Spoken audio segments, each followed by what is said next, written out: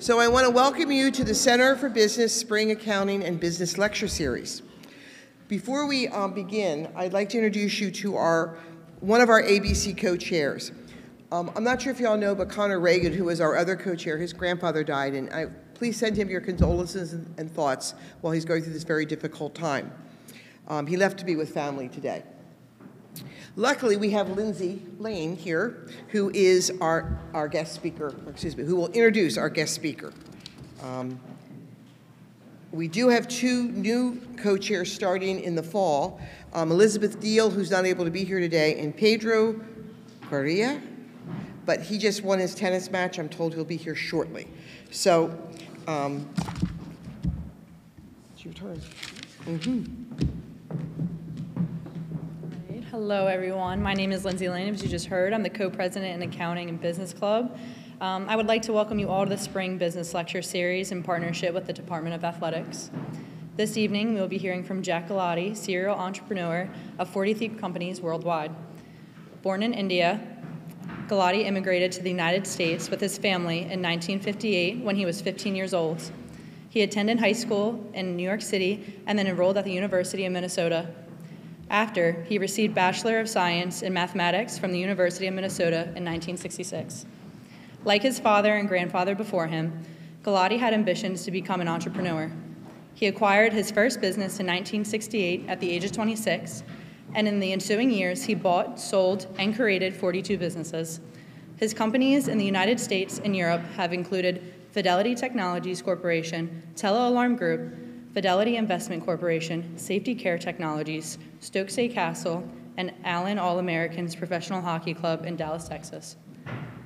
Gulati has received many honors over the years. President George H.W. Bush appointed him to the Small Business Advisory Committee of Federal Communications Commission. He was a delegate to the 1986 and 1995 White House conferences on small businesses appointed by President Reagan and Clinton.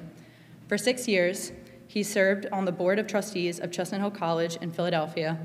In 2015, Chestnut Hill College honored Gulati by giving him an honorary Doctor of Law degree. We would like to extend a thank you to Mr. Gulati for taking the time to speak with us about his journey.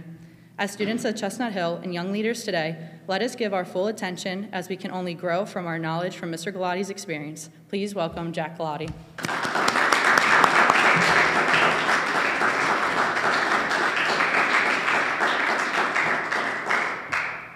Well, Lindsay, I don't know what more can I add. You finished. You did it all. Thank you. Thank you very kindly, though. Good. It was so kind of them to invite me to speak to you people as much as I can. My talk will be around 50 minutes, 50, and then I'll have about 10 minutes or so for question and answers. And then after that, I'll be sticking around till midnight. You can always call me and let me know, okay? I want to talk to you about balancing business and family for true wealth and happiness. My philosophy has been you need wealth to manage and to live comfortably. But equally important, if not more, you need family. It's your family that makes you what you are. It's your family that loves you always, doesn't matter how bad you are, or other way around, you will love them always. So that's my topic, okay? I have retired 3 times, but I can't stay retired, so I'm still out here talking to you guys, okay? Every day for me is always a happy day, okay? Raise your hand if you're happy. Oh, everybody's happy. That's good. I like that. I like this stuff, man. This is my kind of team. All right. So I can keep going then. Okay. I wrote a book called Serial Entrepreneur. And that's this book here with my beautiful picture in the front. Yeah? See that? That's another 20 years younger. No, quite. Anyway, it's that. Then the back is my family. Like I mentioned to you, yes, you need wealth, but you need family more important than the wealth. So always keep in mind your family. Okay, and so why I wrote this book? I had 5 objectives. Number 1, I wanted to address important questions that entrepreneurs face. This is, Where do I work? How do I get? Who do I marry? Where do I live? Those kind of things. And then how do I pay my bills? Which is important, believe me. Okay? Describe qualities of successful entrepreneurs as to what it takes to do it. Offer lessons learned in my 52 years of being an entrepreneur, owning many, many companies throughout the world. And I really mean throughout the world, and I'll explain that to you in a few minutes. And how do you handle business affairs? Importance of giving back, which is very important.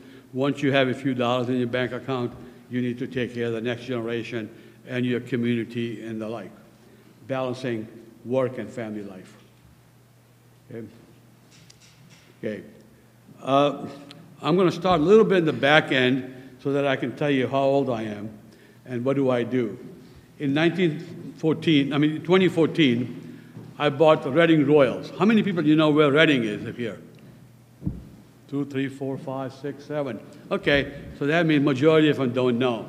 Reading is a small, poor town in Berks County, which is about 42 miles from Center City, Philadelphia. It used to be the wealthiest town in its heydays. Reading Railroad was the wealthiest company in its heydays. Some of you who play Monopoly will know that Reading is the most expensive property on the Monopoly board. Why? Because they were the wealthiest. Okay? And in 2014, I had retired. And I sold my companies, and I didn't have anything to do. I was enjoying my retirement life in Florida, and all of a sudden I get this brochure in the mail saying that Reading Royals are for sale. But it also said the buyer is going to move the Reading Royals to Cleveland. And my wife said, Jack, you know, Reading been good to you. You made some good money there. You can't let that happen because there's not much in Reading, per se, in terms of quality of life. They have plenty of people, plenty of good things, but they didn't have quality of life type of entertainment. So my wife said, Jack, you need to buy this team to keep it in Reading. That was the only reason I stepped up and I bought the team so I can keep it in Reading, and I kept it there till 5 years, 2019. I'll explain why I sold it. Then the hockey bug got me, and in 2017, I bought another hockey team. You know, it's like one of those things. If you lose millions on one hockey, you might as well lose 2 million on 2 hockeys, right? What the heck? I mean, it's only that way, you know? And I told some of my friends here, they said, Jack, why do you like hockey so much? I said, well, you know how you make millions in hockey? Anybody knows?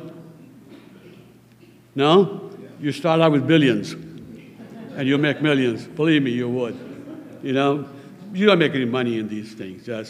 Sporting events are not for money, okay? Sporting events are for the fun of it, for your community, for giving back and all that kind of stuff. Yes, you want to make money, and that's why I bought Allen. I had no love for the city of Allen. This is a suburb of Dallas, very wealthy city, but I intend to make some money on it. That basically is you make money when you sell because only very limited supply. You all know in business it's a supply and demand equation. If you have a property that's limited in supply, you can call for a better price. If you have too much supply, then you can't get the price you want. So that was my philosophy for buying this. My name is Jack Gulati. How many of you think I was born in Italy? 1, 2, 3, 4. Well, to fool you all, I was born in India. Okay. Gulati is also a very common name in India, so you guys know now. In my old days, when I was in college, when I go bar hopping, these girls would come up to me and they say, "Oh, you're Italian?" "Yeah, baby, I'm Italian. Come on, baby, let's talk." You know, I didn't want to care about it. It wasn't important. So the point I'm making here is that pick your battles, pick your important part. It wasn't important where I come from. What was important was how beautiful she was, and if she liked me, or made sure she liked me. Those were my days. But anyway, I used to enjoy those days. Fortunately, I had a very strong parental influence on me. My mom and dad were super people, and they brought us to America.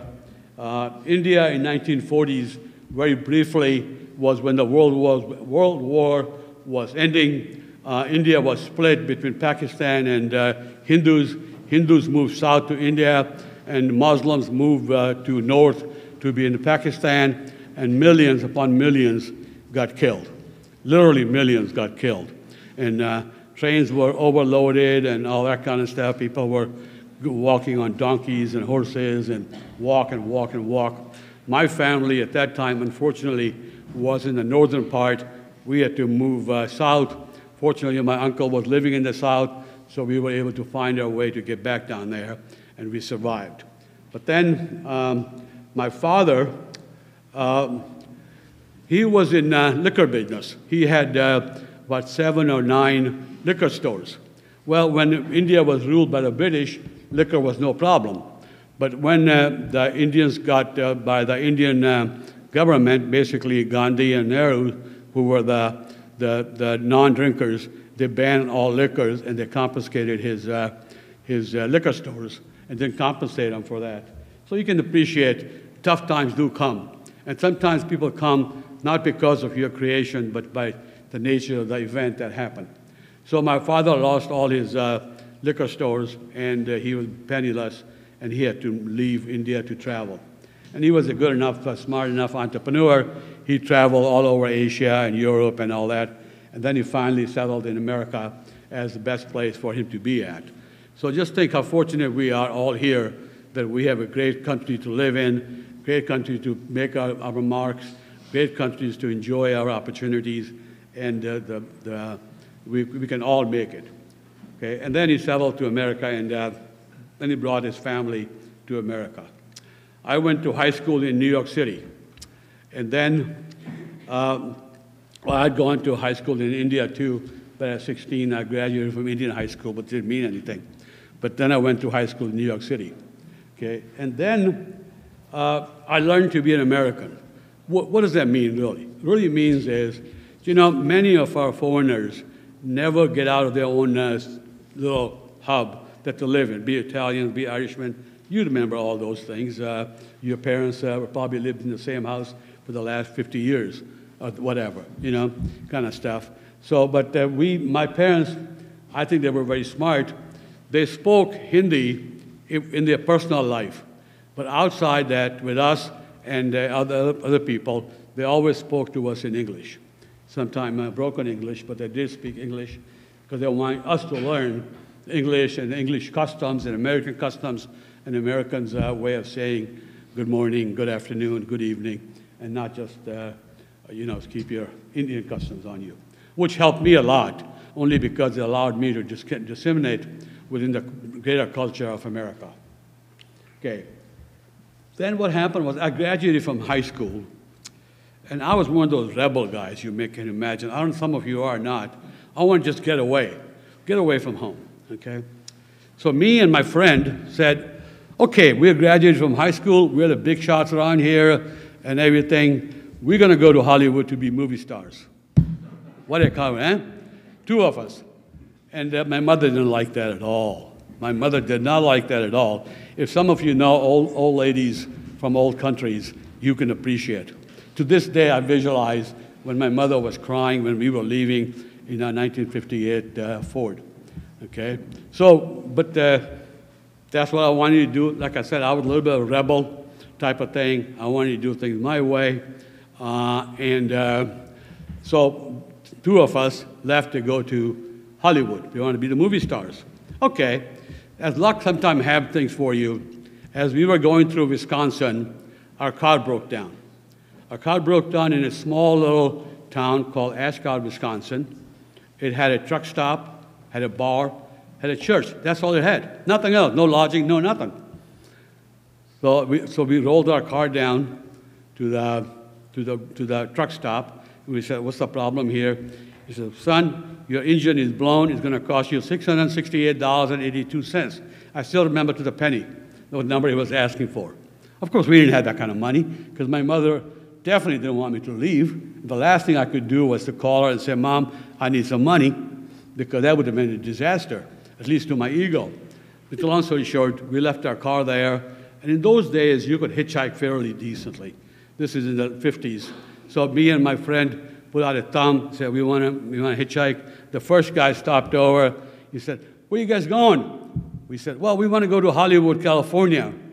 He said, well, guys, all I'm going to do is I'm going to go to Minneapolis. I can take you there. So we said, fine, it's closer than where we were in Wisconsin, so it's on our way. So make the long story short, he picked us up, and he dropped us off at the University Avenue, which is the fraternity row of the University of Minnesota. Just where he dropped us off, there was a sign in the window, said room and board, $10 a week. $10 a week for room and board? Something must be wrong. What it was, all the brothers had gone home, so just had the house mother there, and so the rooms were all empty, so they put us there. Okay, so, okay, that was nice. So we started to stay there for a couple of months, a couple of weeks, I should say. And then my friend wanted to keep going to Hollywood, and you know, Minnesota is a pretty damn place in the summertime. The University of Minnesota is a campus on the river, Mississippi River, beautiful place, and it has lots of lakes and everything. So I decided, okay, I'm going to go study at the university. So I said, okay, well, I'll sign up. I did. So summertime, they had 2 semesters, 1 and 2. Well, summertime, at the first semesters, anybody could sign up, and the tuition was the same. There was no such thing as out-of-state tuition, in-state tuition, and the like. Well, I signed up for my first semester. Now, the first semester finished. Now the second semester was coming. I said, I don't want to go to Hollywood anymore because I don't have the money anymore. I didn't. I was penniless almost. Believe it or not, we used to keep account by half a penny. You know who owes who half a penny. It was that bad sometimes. But anyway, I did what I could. So then the second semester started, and I went in and I signed up the forms, and it said, Jack Gulati, 1600 Hennepin Avenue, Minneapolis, Minnesota. They said, oh, you're here. Yep, I'm a resident. Move on. We're going to charge you the residence tuition. That was $89 a semester. $89 a semester. Do you know? The out-of-state residents were paying a few $1,000s. So I just got lucked out because I didn't lie. I just told them where I live. Didn't I? I mean, I didn't have to tell them the whole story. They didn't ask me that question, right? They asked me, where do you live? I told them 1600 Hennepin Avenue, which was the fraternity house of Delta Chi. So they signed me in. So next time I started, I kept going as an in-state tuition person. But I tell you, they were good to me. They took care of me. In my later years, I took good care of them. You know, I graduated in '66. I was what they call the 11th most achieved graduate out of University of Minnesota, which had a graduation of about 100,000 people. So they honored me, and I appreciate that, and I appreciated them. They were good to me, so I can't complain. Okay, I got my BA in mathematics. I decided I was going to design computers, so I went into computers were hot in those days. Because remember, though, in those days, computers were this room full. Okay, and so I designed computers for NASA and Department of Defense for things. And then one of my computer assignment was based in Culver City, California, which is a suburb of LA. So I made it to Hollywood. So my ambition came true, okay? Now let me tell you something. You guys are younger guys here. Some of the older guys, let me talk to them for a few minutes. In the 60s, those were the wild times, my friend. You know, we had the Watts riots. We obviously had the Harlem riots and all that kind of stuff. And it was a wild time, really.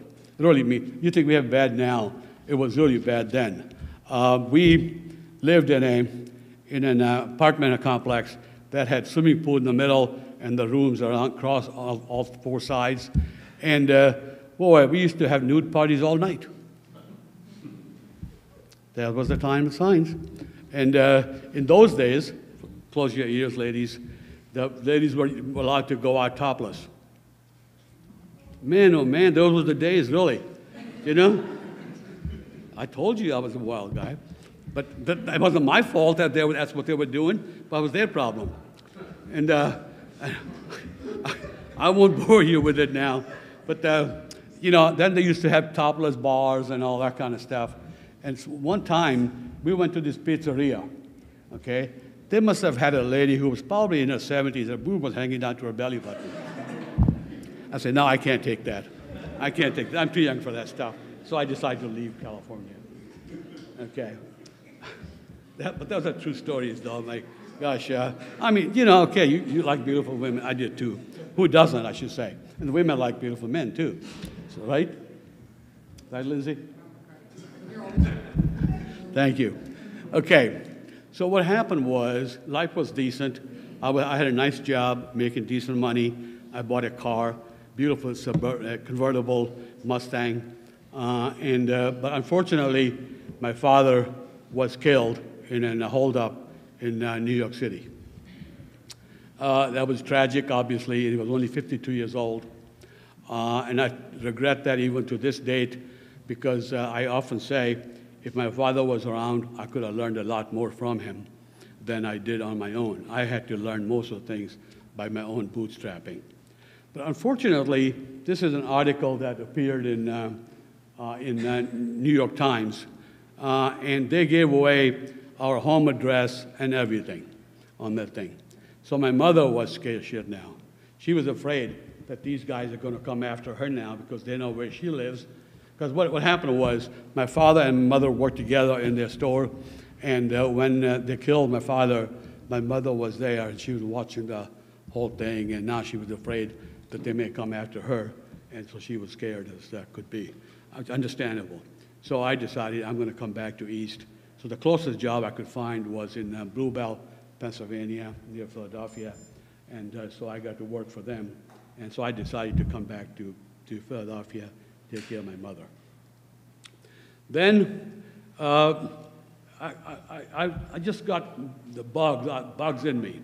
To be very blunt with you guys, I invented a small mini computer, and my company didn't like it.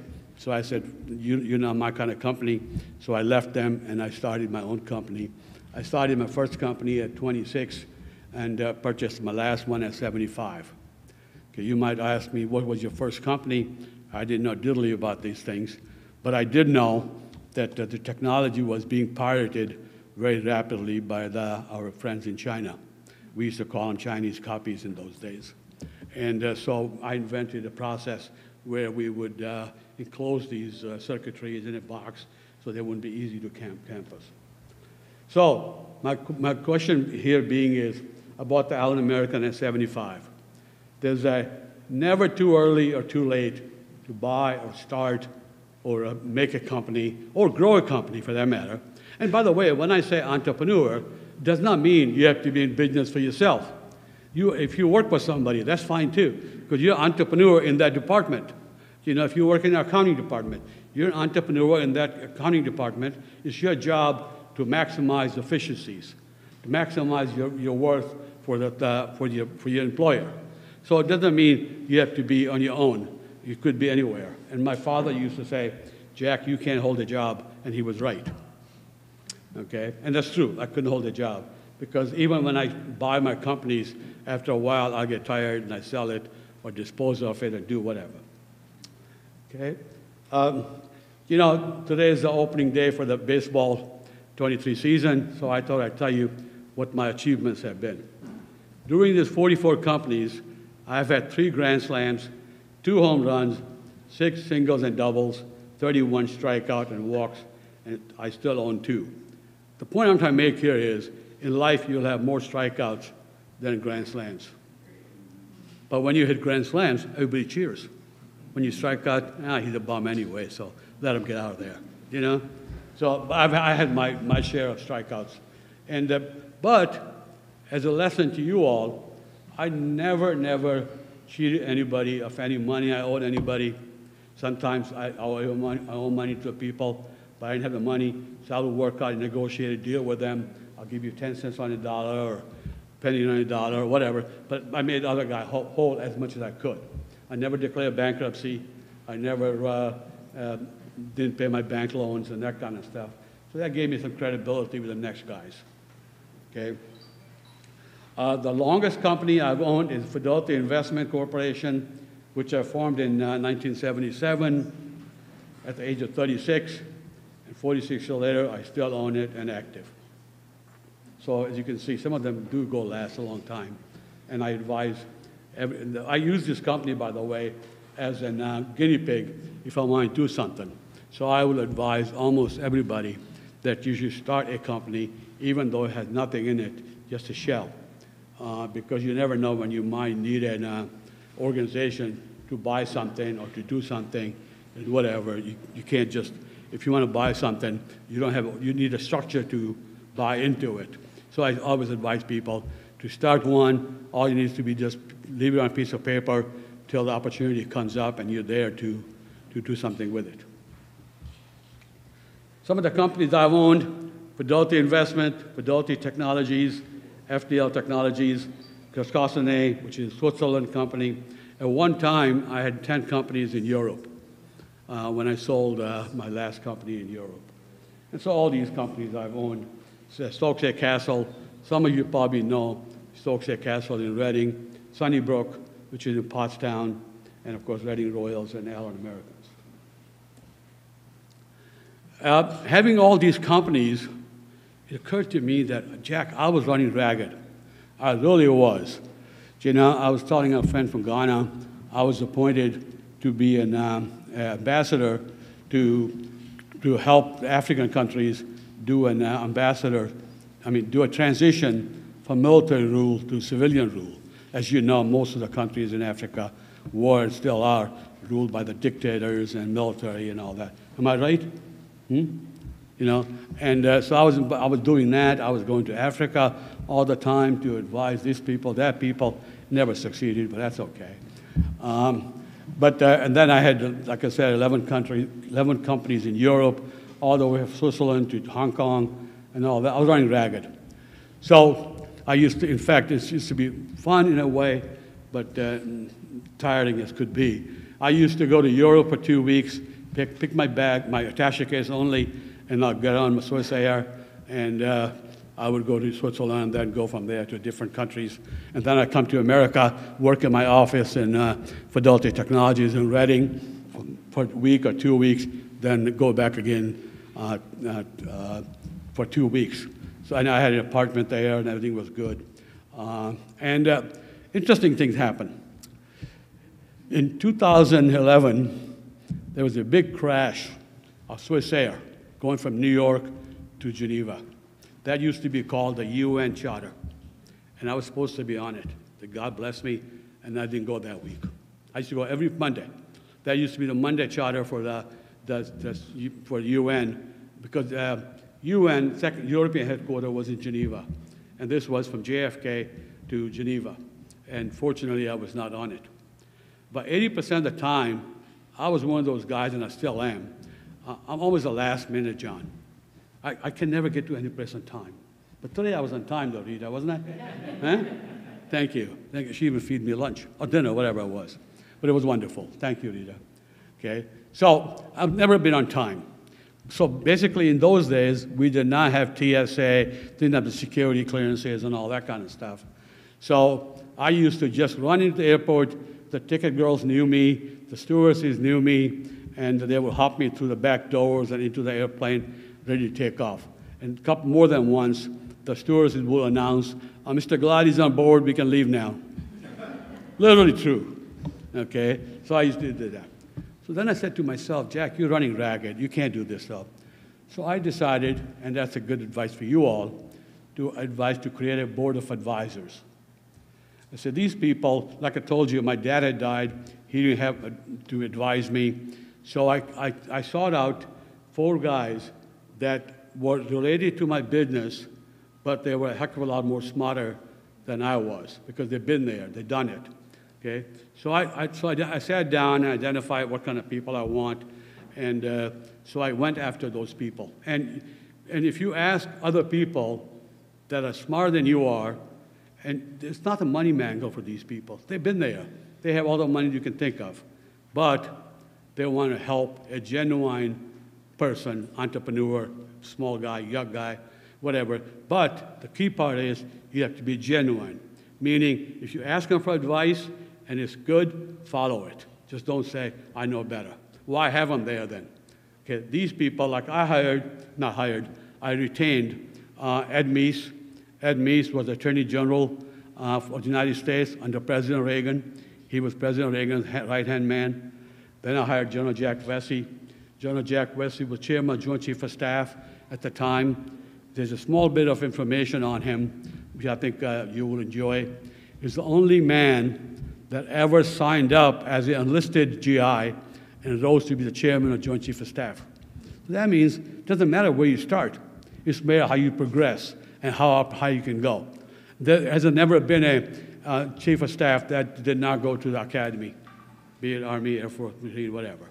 He was the only man that ever did that. He used to say, he served about 42 years in the military, and he said he relocated 44 times. So what that means is you got to be ready to go wherever the duty calls. Now, some of you may not want that, and there's nothing wrong with it. My sons don't want it. They don't want to travel. They'd much rather stay at home. I have 3 sons. They're all within a 40-minute drive of each other. One is in Collegeville, one is in Gilbertsville, one is in Lehigh Valley. They don't want to go anywhere. That's fine. Same thing with my grandchildren. They don't want to go anywhere.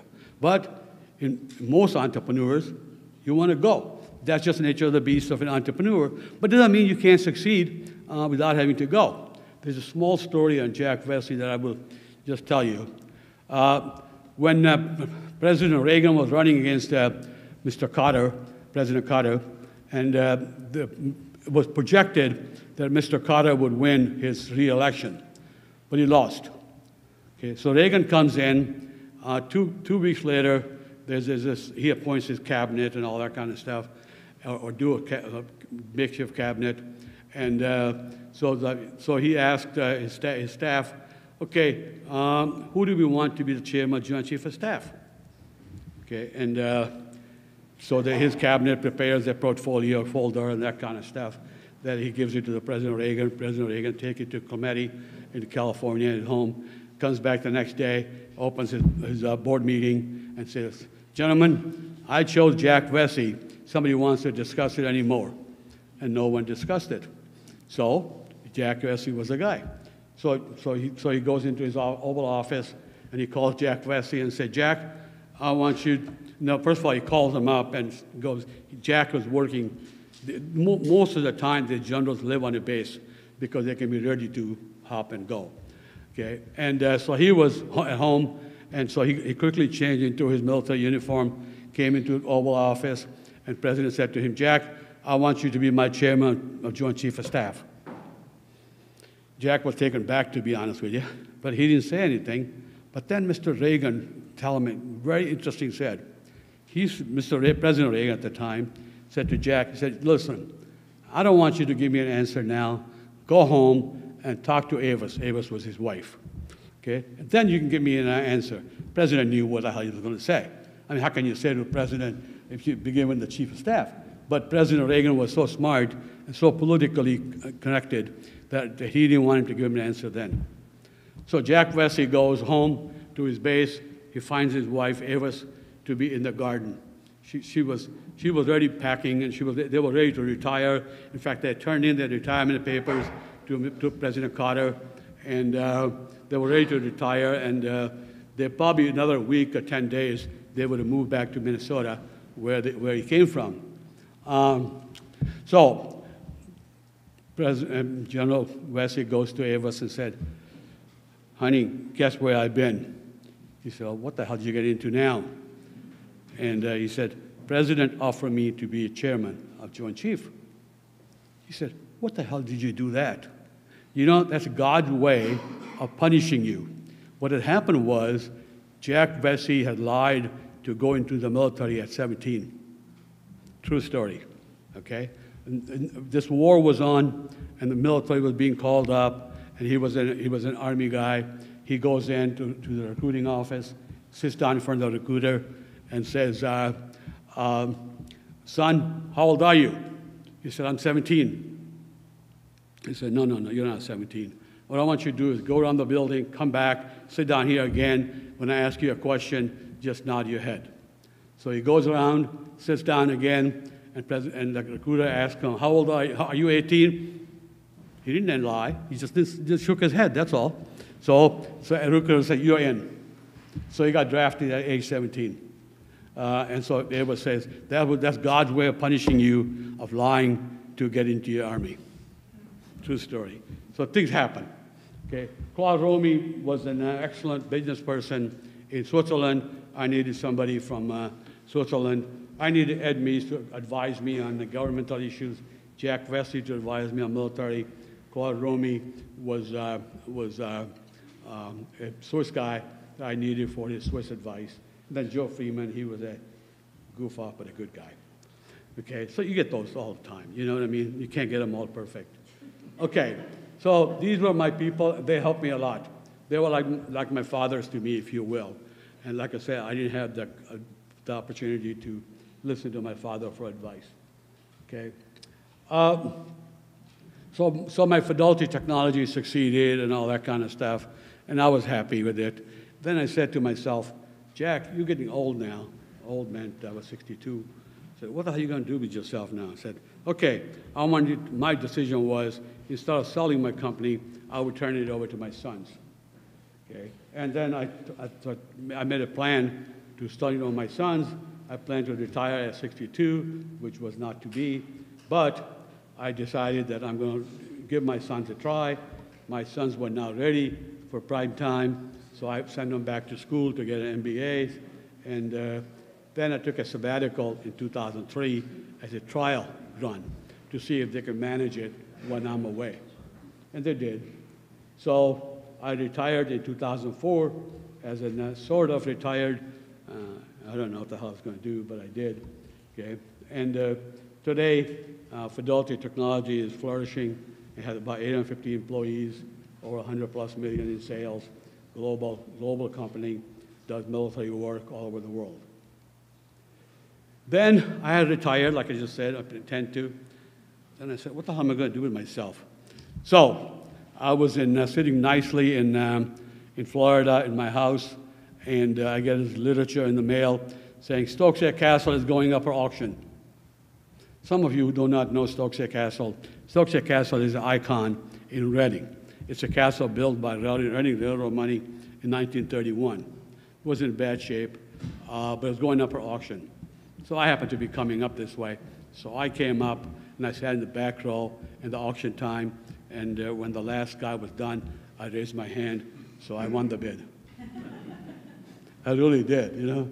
Now I have to do something with it. I didn't know anything about restaurant business. Like I told you, I was in government business, I was in electronics business, and all that. So my advice to you guys is, it doesn't matter what business you're in. You know, you don't have to learn the business itself. You can hire those people. And so I bought the Stokesay Castle. I put some money into it to renovate it, and it turned out to be a beautiful, beautiful investment. Then about 2 years later, I bought a Sunnybrook ballroom, which is in Pottstown. Some of you may know Sunnybrook. Anybody know Sunnybrook? There's one. Anybody else? There's one over there. Good. Anyway, Sunnybrook is an old establishment. It used to be the big band stopping ground in the old days. Big band always stopped when they were going from New York City to Cleveland. They stopped in Reading to play their music. And we have signs up there. All the big band you can think of were there. Okay? So I bought that. Why? Because it was there. You know? Okay. So therefore I said, okay, I'm going to retire now, for sure. This is the third try. Okay? So I turned my business over to my sons, and then I said, I'm going to stay retired. Well, then the good fortunate or unfortunate happened. I got a stroke. Some of your parents may have had strokes. Some of you people may know who have had a stroke. I had a pretty bad stroke. For about 60 seconds, I was dead. That's when they took me in. But the lesson here is get help right away. My wife was there when I had my stroke, and she called the ambulance right away, and I was sleeping still, so I got saved. And you know, my Reading Hospital gave me very good care. Oh, this is interesting. This was a stroke where they cannot just give you a pill and recover from you. They have to go to your groin and into your brain. I had a blood clot in my brain, okay? And it's pretty bad. It's pretty bad, though. For 60 seconds, like I said, I could see my soul leaving me and coming back to me after that, okay? You know, right now even, I don't have any long-term disabilities in the stroke, but I do miss out on some big words, okay? Some of the words I just can't pronounce, whatever. I don't care how hard I try. Doesn't matter how much I try practice at home, and I'll give you an example in a minute, but I just can't do it, period. But that's my long-term effect. If that's what it is, that's okay, I can live with it. I just have to substitute easier words, and I'll explain to you in a minute where, okay? Then, after 2013, I just told you about my purchase of the hockey team in 2014. That's only a February after March stroke. I decided to buy the damn hockey team, which I made millions on, you know, and I kept the team. My main purpose was to keep the team in Reading, which I did. Then in 2019, the city had grown a little bit. The county and the city formed a partnership to buy my team so they can keep the team in Reading, and that was my own objective for buying it anyway.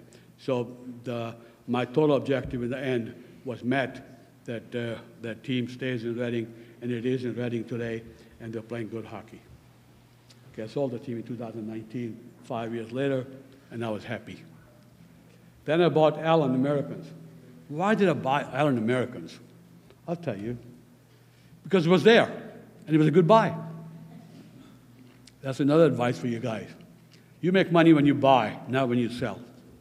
So if you buy it right, you can be pretty sure that you'll make money. Catherine knows. She's bought 10 of them. She buys all kinds of real estate apartments. On a penny on a dollar, she sells them for 2%, 200% of the dollar. That's Kathy for you. And she's our board chair, by the way. So you're in good hands. Kathy, stand up a minute. Let me introduce yourself to all the students here. No, seriously. Really.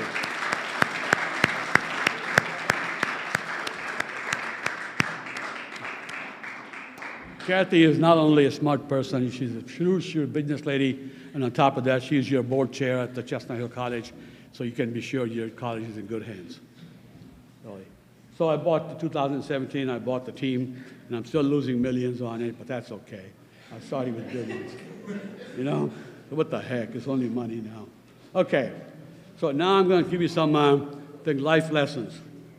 Balancing business and family, I've emphasized it many times, and I really mean that. Pay attention to your family life, your parents, your spouse, your girlfriend, your boyfriend, you know, whoever. Then I said getting involved in politics and professional activities, which is our job to make sure that America stays strong because of you people. That's in good hands. Planning personal finances, I'll explain a little bit on that. Planning for the future of your business. Then giving back. This is where I always have problem with this word. Did I say it right? No. Philanthropic. I can never pronounce the damn word. So my wife, yesterday, I was telling my wife about it. She had me practice 100 times. I couldn't give it. So I said, I just can't do it, honey. So I picked up another word, giving back. It works, right? Okay, so giving back and the transition to retirement. Business and family life. You know, focus on business in the time allocated for business. When you're at work, devote you 100% to the work. Don't just goof off. Don't just chit-chat in the lunchroom and talk, or in the water cooler and talk about this or that. It doesn't do any good. Yes, you want to know what the baseball score was. You know how bad the Eagles beat the Dallas Cowboys. But that's a nice thing, but it's not their business time. You know? Just pay attention to the business. That's your work. You okay? You fall asleep? All right. Anyway, pay attention to work. That's your job there, and you're getting paid for it, though. So please do that. But then I said, limit bringing business home work. You know, try not to take your business back to your home. When you're home, you should be home. When you're at business, you should be at business, and pay attention to wherever you are. Okay. You know, for me, I can count on a handful the times when I took work home with me from business, and in out of the handful, I probably opened my book maybe twice. I just prefer not to do it, you know. And then if I had to spend some time with my family, I will come back and spend my time with my sons or my grandchildren, and then I'll go back to work if I have to do whatever I need to do. And I said, create a visible transition from work to home. I learned this when I was in college. We had a study to do on our presidents, and I did a paper on George Washington, who was our first president. And he taught me a very good lesson. He said, Jack, you know, when I'm in the military, I have my uniform sitting by my front door on a hook. So when I'm home, I take the uniform off, and I'm in my home clothes. I'm the father and the mother, father and not the mother, but close enough. In those days, anyway, just a father and a husband, okay? But when I'm at work, I put my uniform on. So that was his way of changing clothes from one action to the other as a way of saying to himself. The point here is, and of course, as you know, in military, you have to be ready in a matter of seconds. So that's why he used to hang his military uniform by the doorway. So whenever he's called on to the military action, he will strip off his jacket and put on military pants and shirt and be in the battlefront.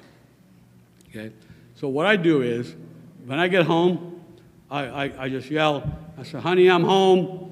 I'll go upstairs and change my clothes, my business suit to monkey suit to my small home thing, whatever I wear at home. You don't want to know. But anyway, that's what I look like. So I look like my shorts and all that kind of stuff. So that was my way of coming home. And so then I would go in and kiss my kids and my wife and all that kind of stuff. And so I was at home as a father and a husband. And so that was my way of doing things. You may have your other ways of doing it, but the key is you need to find some kind of a switch that turns you from your work to your family life. Okay? And then the question that comes up is communicating with the next generation. I would not waste too much time on it because you guys are still young, and when you get older, you may need to communicate with your sons and your grandsons and all that kind of stuff.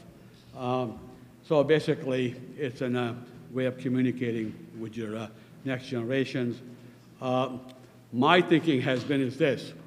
Whenever my grandchildren turn 12, either I or my wife takes them out on a one-on-one trip to wherever they want to go. Me, I take the boys, and my wife takes the girls. Two of my boys, one wanted to go freshwater fishing, other wanted to go deep sea fishing. My daughter, one wanted to go to Paris, my granddaughter, one wanted to go to Paris, one wanted to go to Hollywood, where I was at one time, I went to be. Just think, though, if I was still a movie star, she would come to look at me. They're just going looking at all the other movie stars. But anyway, life didn't have that. So that's just a way of saying that how do you treat your kids? Okay, that's my other son that I took deep sea fishing. So now comes into what does an entrepreneur does in civic and political activities. We all want to be involved, and I encourage you to be involved in civic and political affairs. I joined the ROTC, then I ran for supervisors in a township, then I ran for Congress, and I lost. But the lesson learned is this. At local level, you can do it, but at a national level, you need lots of money.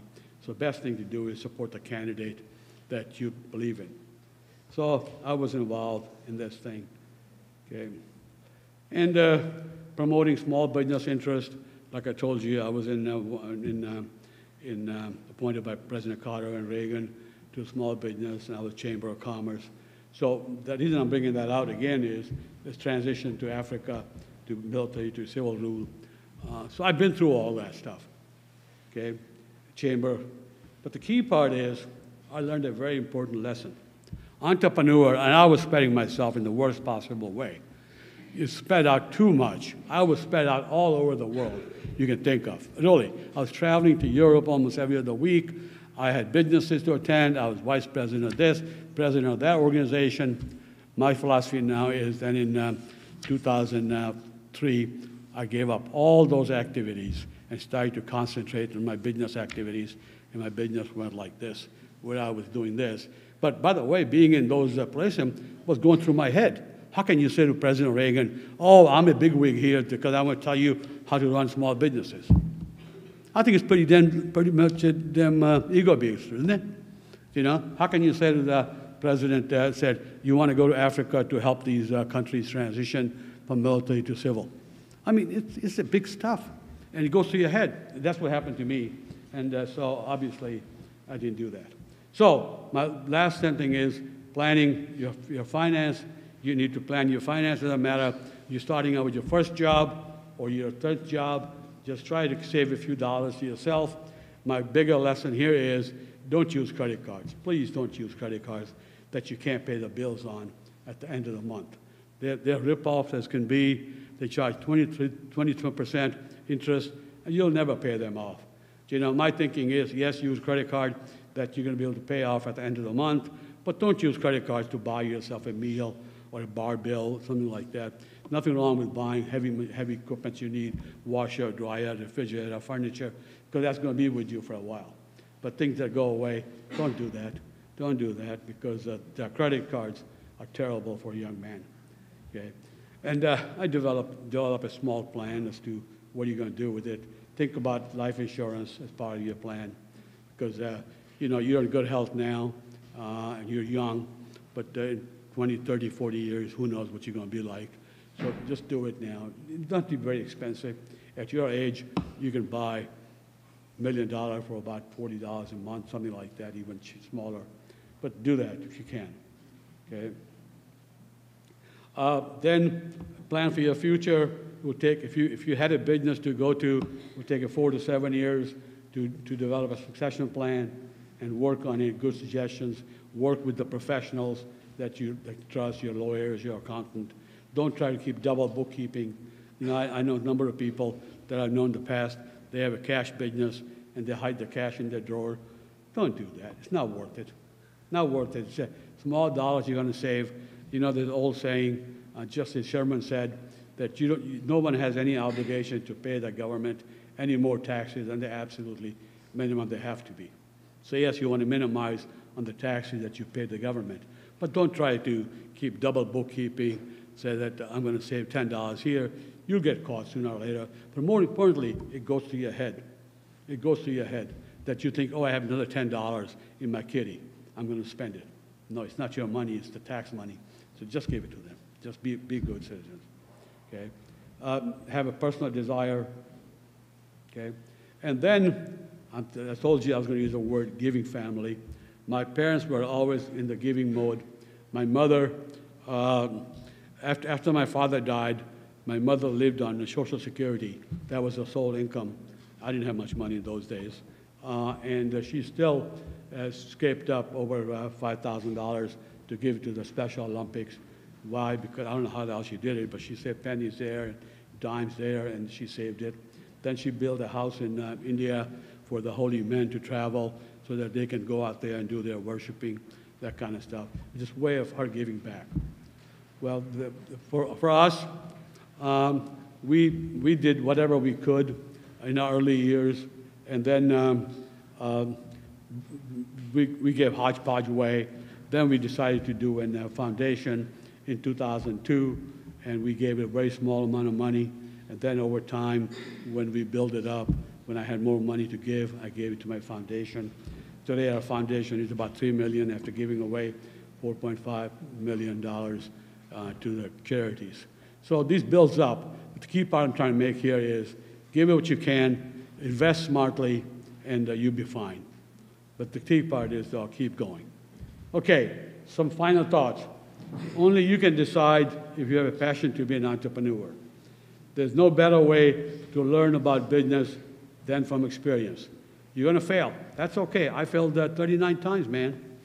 Just think of that, how bruised my ego was when I closed my business down, that this business ain't going to make it. Okay? It was tough, but I did it, and then all of a sudden, I'll get a double or single, then I'll get a home run and grand slams, and like I said, I had 3 grand slams, and that made me a decent person. Okay? There's no better way to learn from business than experience, and when you know you want to be an entrepreneur. Do your research on the kind of business opportunity you might pursue. Somebody asked me, where should I go to pursue my opportunities? I said, well, don't worry about it. Just pick a spot. You want 3 or 4 things you look at. You look at where you want to live. You want to live in a particular area. You want to go in a particular part of the country, Europe, wherever. No big deal. Everybody's there. You can make a business plan and save money so that you can live on for 6 months before you go into business for yourself and launch out on your own. And that's my family. You will never know the joy that comes from being an entrepreneur and creating a legacy for your family unless you make it happen. Get going, enjoy the ride, my friend. That's Andrew.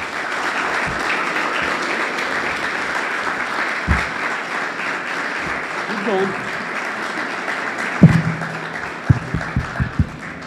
Oh, you guys are dynamite.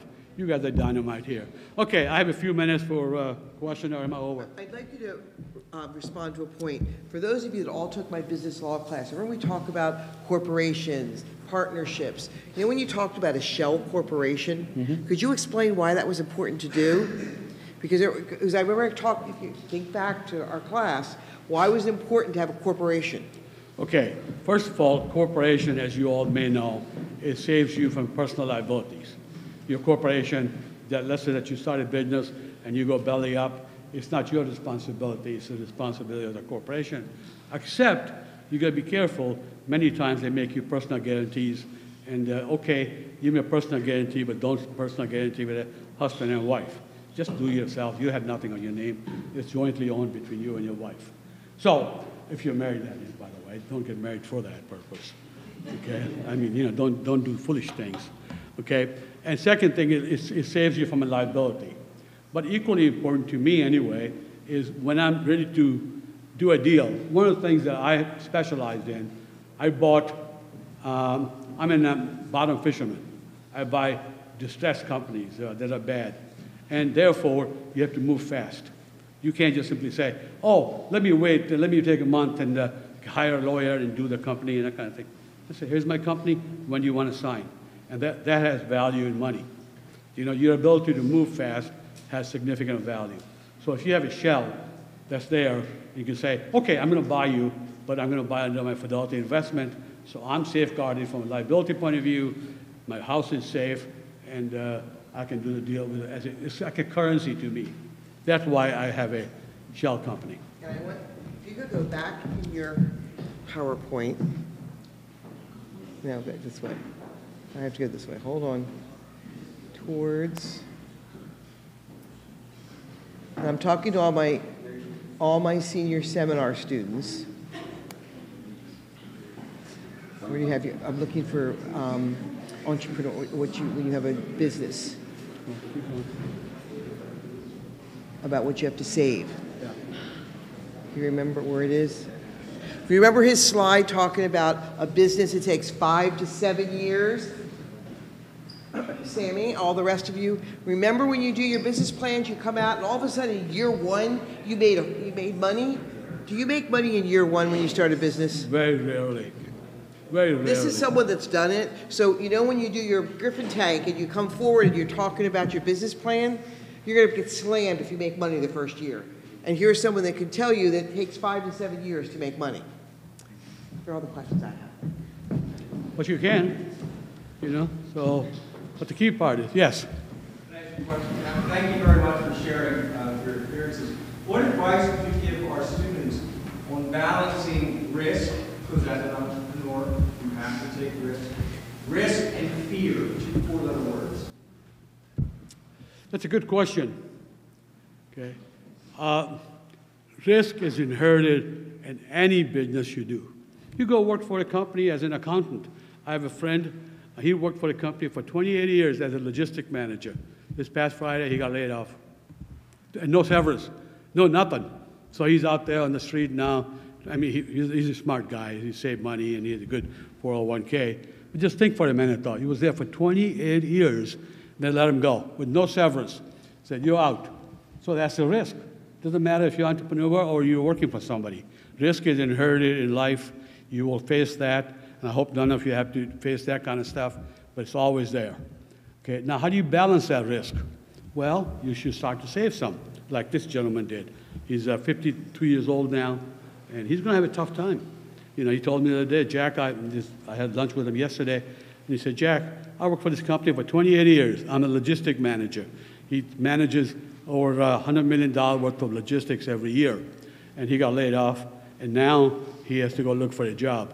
And he's an entrepreneur enough that he saved some money so he can meet his bills. But then he said, Jack, I had an interview yesterday to be a truck driver. I said, okay, what are you going to do? That's your life. At 52, you're not going to go hire a 20-year experienced thing. So it's a risk that you manage. In business world, I like to buy companies in the bottom. I'm a bottom fisherman, but you don't have to be. Many people make good money with buying top, and they make better by making it even better. My philosophy is that's why I had 32 strikeouts, because I bought 6 companies. But on the other hand, when I made a 6 company well, I was down here, then I ended up here.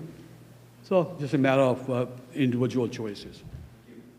Yes? When you say you buy from like the bottom of the barrel of companies, Yep. how, and then you look 5 to 7 years to see if it makes profit. Yep. How do you know when to sell it? Like when it's not making profit? That's a good question. Okay, don't be afraid of selling the business. You know, every year you do your business plan and revise your business plan and then see what the potential is. There are 5 things that you have to measure yourself with. Number 1, of course, is your sales increasing. Number 2, is your product still viable? Because your product, you may be making widgets that have disappeared, no longer needed in the marketplace. Number 3, do you have the staff to make it happen? And number 4 is your gut feeling. That's the biggest thing in most businesses. Your gut feeling, what do you feel in your gut? But you think this business will go, or you say, Jack, I'm tired of this thing. Let me try something different. Then either you close it down, you sell it, or whatever. But the main thing is you evaluate every year where you are and where you're going. Okay?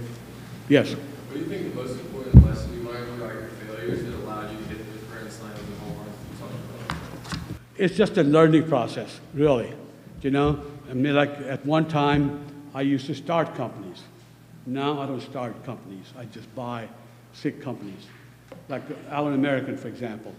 I mean, it was losing millions when I bought it. It's still losing money, but that's okay. Over the time when I sell it, I'll make some big money. So that's a home run then. You know what I mean? Because I'll make up all the losses I've had. And I have jokingly saying that you'd make millions when you start out with billions, but real life is you will make money over a period of time. You know, those kind of things. So answer your question is, you know, you just got to stick with it. That's it. You just got to do it. There's no easy answer. You know, when I get a home run, I know when I have a home run, meaning when I sell big times. You know, I don't know if you know the word EBITDA. Does any of you know EBITDA? You all do? Yeah, earning before interest, depreciation, and amortization. Okay? That's what people measure you by. Your vendor, your supplier, your investing banker will look for EBITDA number. Is your EBITDA going up or down? Obviously, if it's going down, it's not so good. And then you normally sell your companies based on your EBITDA multiplier.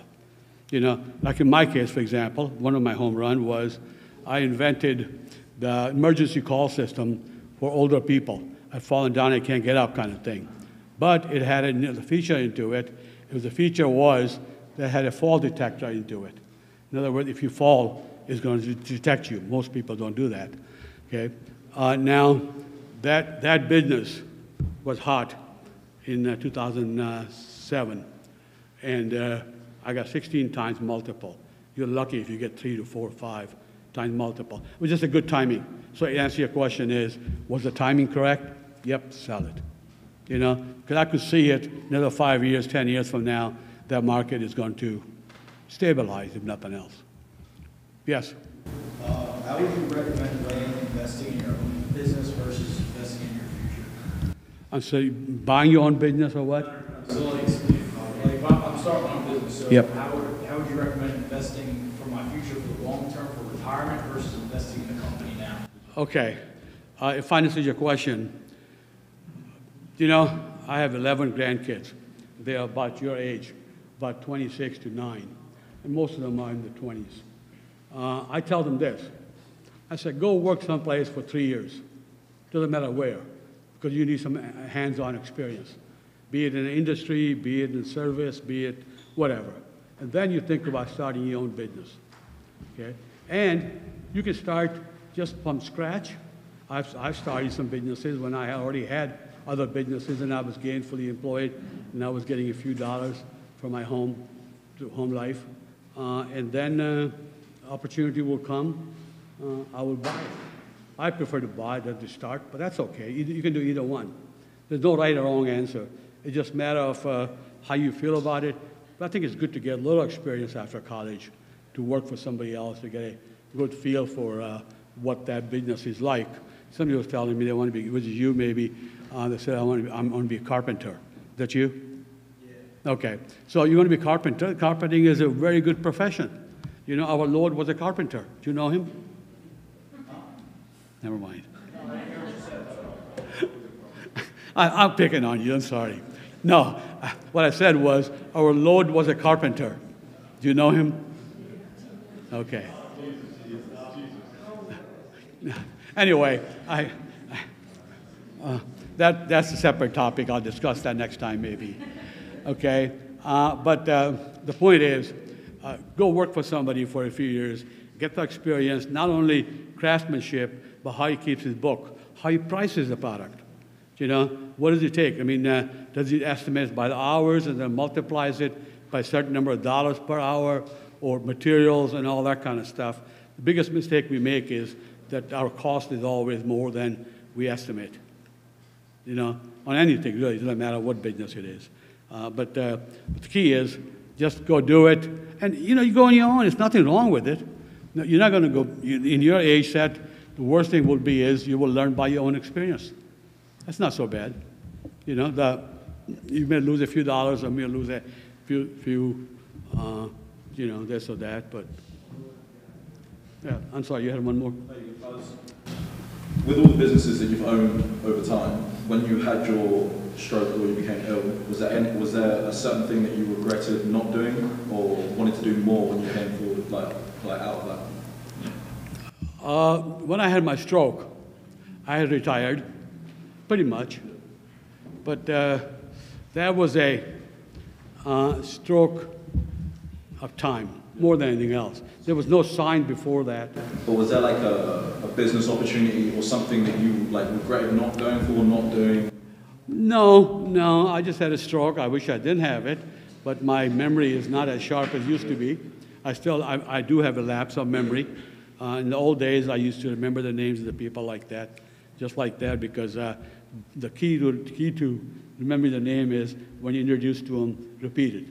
You know, hi John, hi Sam, what was your name, Dom? Dick, close enough. Dick starts with D. You know how that is, right? But anyway, is to repeat it. Now I repeat it, but I lose it. I'm sorry, guy. But you're good? Thank you. Thank you. Okay, anybody else? Yes? When you gave your business to your sons, did you ever disagree or disapprove on how they managed the business? Good question, very good question.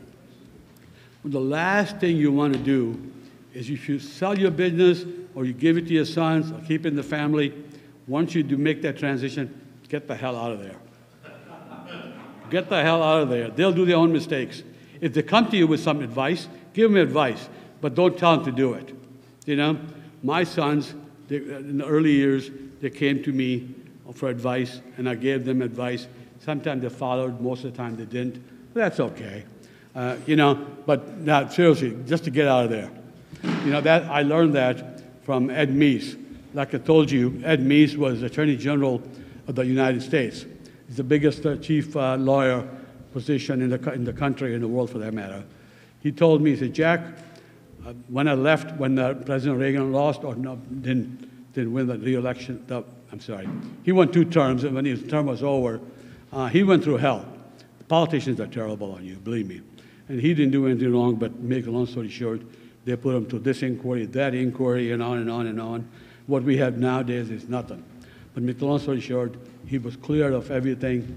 He said, Jack, when the President Reagan left on January 20th at 12 noon, I went to my office, said goodbye to for 5 minutes to 4 people. Then I went over and had lunch with my wife.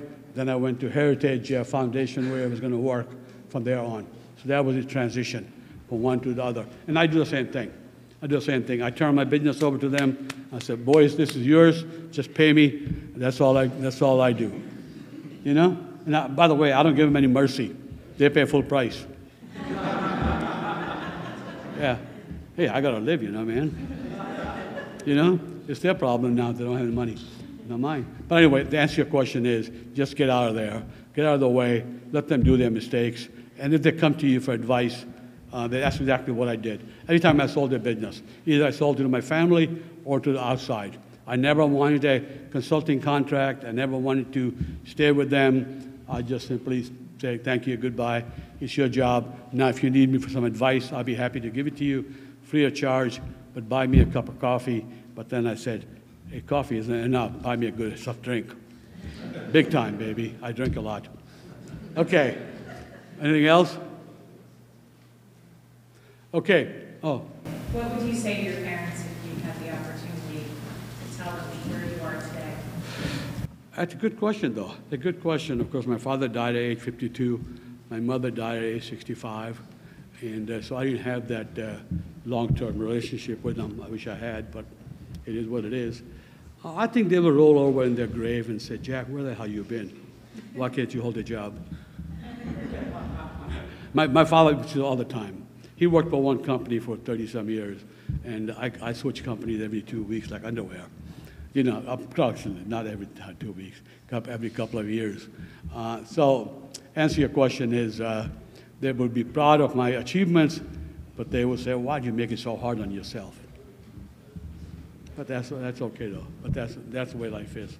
You know, there's no easy way, and there's no smooth way. And by the way, there's no right way or the wrong way. What's right for me, like I said, I like to go from job to job. Many kids who work for the one company for the rest of their life, like this young man I was telling you, for 28 years, he graduated from high school, they never went to college, worked for this company for 28 years, and then got laid off last week. What are you going to do? You know? Anybody else? Okay, hey, thank you for all coming. Enjoy yourself. Right.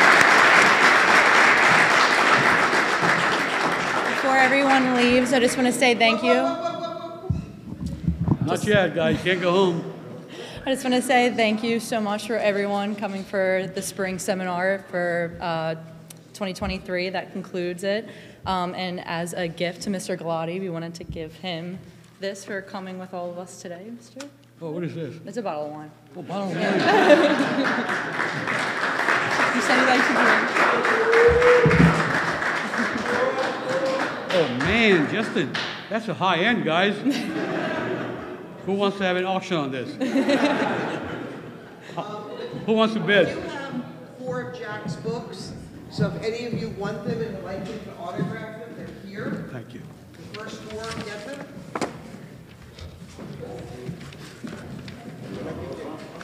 Thank you very much. No, you can all leave.